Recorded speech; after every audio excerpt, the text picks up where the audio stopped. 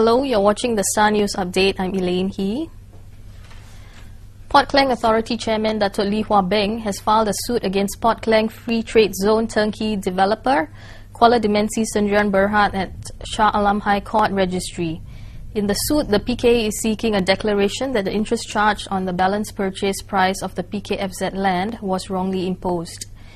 Lee says that PKA was disputing the imposition of interest in the PKFZ land purchase as well as the wrong computation of interest that might have arisen. He says the total sum in dispute might be as high as 720 million ringgit. Lee made the comments on PKFZ website Friday. Prime Minister Datuk Sri Najib Tun Razak says the new program dubbed Remaja Perkasa Negara is to be implemented by next January to rehabilitate illegal motorcycle races widely known as Mat Rempits.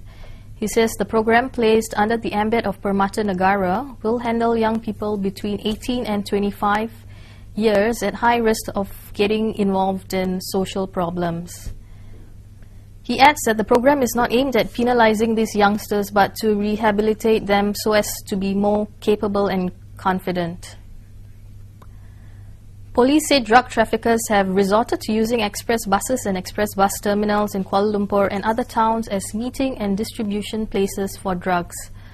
Kuala Lumpur Narcotics Chief ACP Kang Chiang says the traffickers would pose as passengers and place their bags in luggage compartments or inside the bus before a second party retrieved them at a specified destination.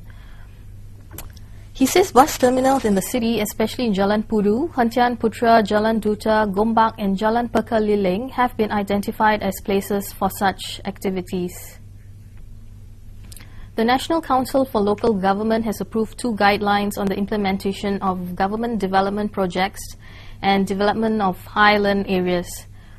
A ministry statement said the guideline for hillside and highland areas development planning will coordinate 2 similar guidelines on hillside developments issued by the Housing and Local Government Ministry and the Natural Resources and Environment Ministry. The guideline will ensure that the implementation of measures to ensure safety of lives and property and the protection of the environment according to legal requirements. Development activities will be placed under the state government's purview and local authorities must be informed of them.